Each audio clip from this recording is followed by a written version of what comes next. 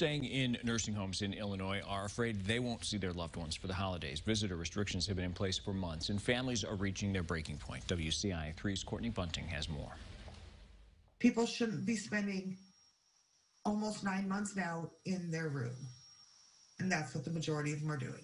And after those months alone, many are hearing it'll be the same for the holidays. Carrie, Leljedal's son, has been in a facility for more than 7 years. I've asked about, can we bring them home for Thanksgiving? And at no fault of theirs, their answer is, I don't know, and probably not. The facilities themselves, their hands are tied.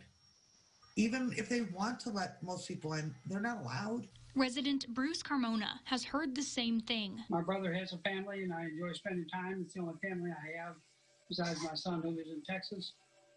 So not seeing him, spending that day with him, is kind of depressing a little bit for me. And he says his family members are willing to take all precautions necessary if it would help them get approval. So I'm sure everybody here would do whatever it takes to see their family, as far as, getting gowned up, doing tests, having letters of negative results. On top of it all, Leljedal says it feels like all the restrictions they've been following for months aren't helping anyway. 9 months just proved keeping the families out is not protecting the residents. We cannot keep these residents alive to say we're keeping them alive.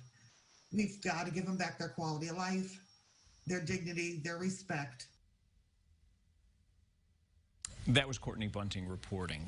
Both of the people WCIA spoke to are part of Caregivers for Compromise.